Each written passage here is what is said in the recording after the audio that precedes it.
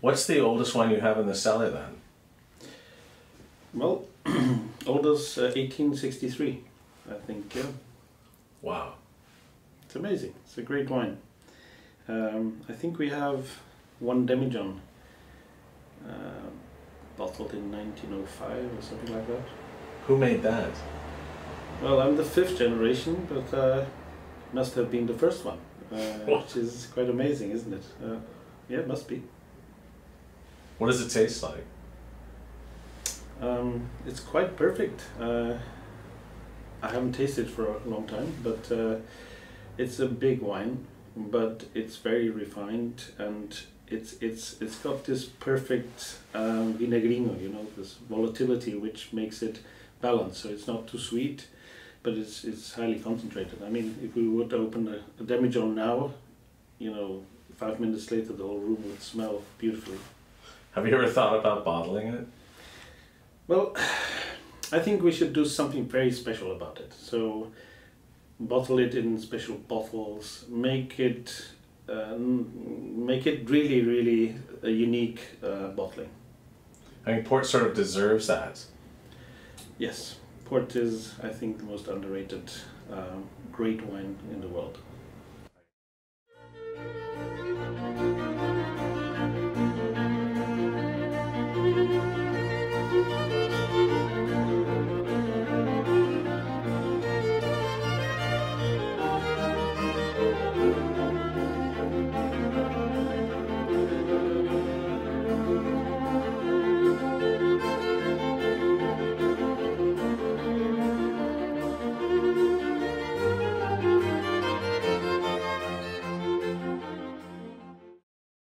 What we did for Niepoort is that we designed a total of 6 decanters.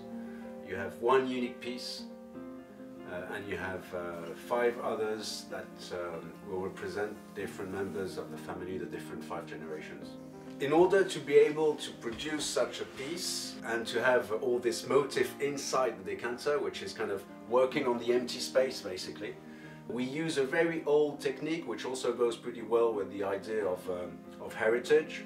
It's one of the oldest glass production technique, which is what we call the lost wax.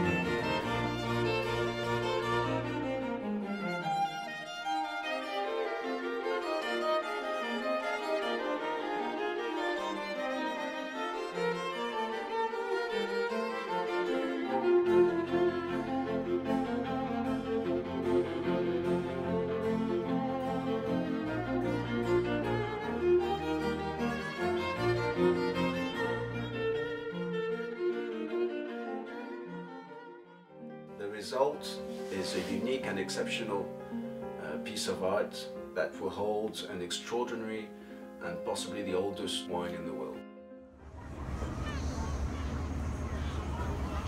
Bom dia. Bom dia. Vamos lá então, tirar o bebê.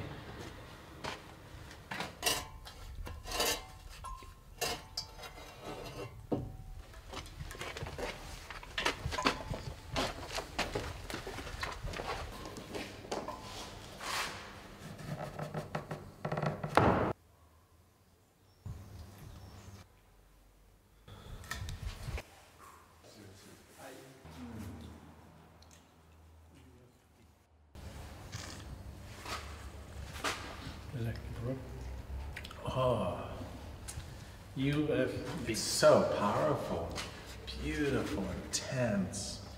And the volatility is totally under control. There's nothing sticking out. It's perfection.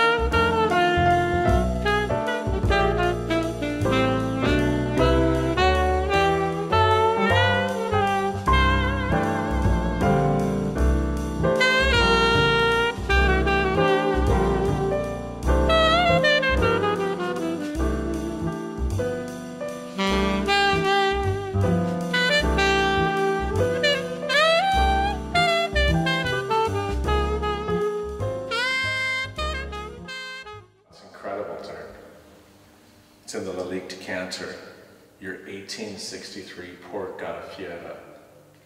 The perfect wine, 100 points. It might be one of the rarest, finest wines left in the world. Yep.